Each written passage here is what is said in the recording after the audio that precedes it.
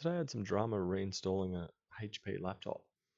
Done the system reinstall with the Windows 10 USB, installed version 1809, and I go to set up the password or create the user account, and it comes up with sign in with Microsoft with no option to create an offline account. Prior to this step, I did connect it to the Wi-Fi at the store, and as you'll see right now, I can only go create an account or enter an account, neither of which I actually want to do. So I've just flicked airplane mode on, disconnected the Ethernet port or cord that I had plugged in, click back, and here we go, something went wrong. Then from here, if I go next,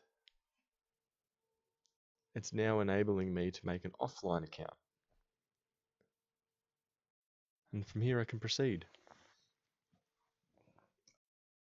So the short of it is, if you've got a Windows 10 fresh install happening and it doesn't allow you to make an offline account, and it's pushing for an online account, with that you should be able to either disconnect your Ethernet cord to get it offline, or use your keyboard shortcut to enable flight mode, which should kill the internet connection, which will then error it out and enable you to make an offline account.